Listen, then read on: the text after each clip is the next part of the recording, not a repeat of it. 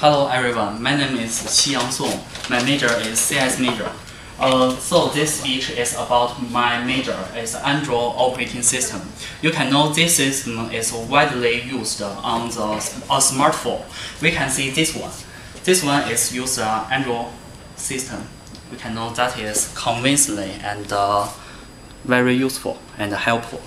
And now I will introduce what is the Android system and how its foundation and how its application and what's the Android's future. And now we can see this is my speech point. The first one is the foundation of Android, and the second part is acquisition by Google. The Google is the Android system company. You can know that one. And the third one is application of Android. And the last is the Android's future. And the first one I will introduce about the foundation of Android. We can know Android was found on the Palo Alto in the California, United States on October 2003 by Andy Rubin and Rich Manor and Nick Sears and Chris White to develop it.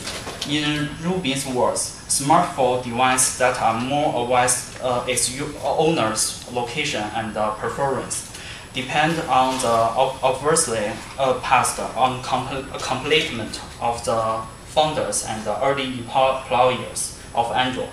Operating secret and revealing only that is working on the software of mobile phone. And now is the acquisition of by Google. Google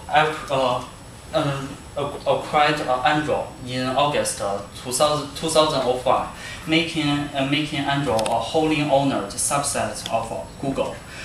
Key employees of Android include Andy Rubin, Rich Manor, and Chris White, stayed at the company after acquisitions. And the Google purchased the initial developer of software.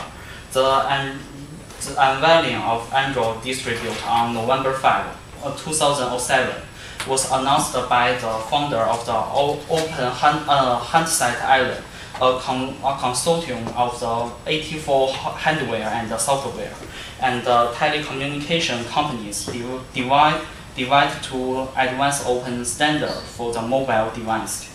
Google released most Android code under the license, a free software license. The Android open source project that's called AOSP is tested with the maintenance and the feature development of Android.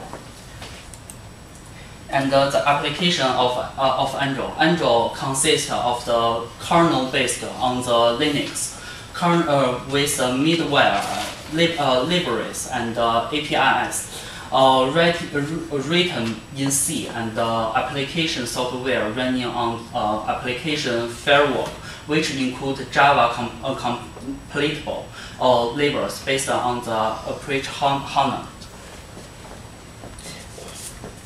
And at that time, Android used various machines with in the time compilation running bytecode, which is used to transfer from Java bytecode. Android has a large community of developers written complication that extends the virtual device. Developer write primers in the consume version of Java. That means the most compilation of the Android is written by Java of the bytecode. We can know the Java is the one of the most basic source code in the programming, and another is Android is used in the C, and this two code language is used by Android. And now I will tell you Android's future. As now, Android is widely used on the mobile phone, and the company of Google use a technology called Android at Home.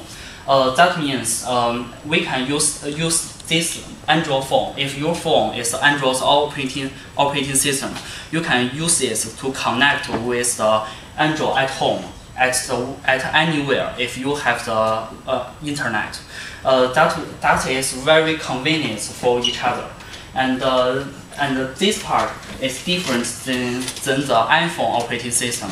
You can know if you use iPhone. If you want to download some application, you need to use the iPhone application or that called iTunes. But the Android system can download any software or the source on the internet if you have the internet. That is Android at home.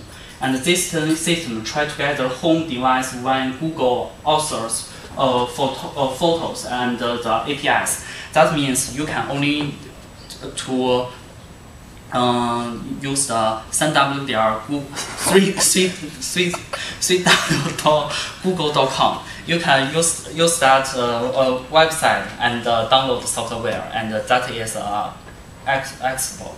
And that is all. Thank you very much.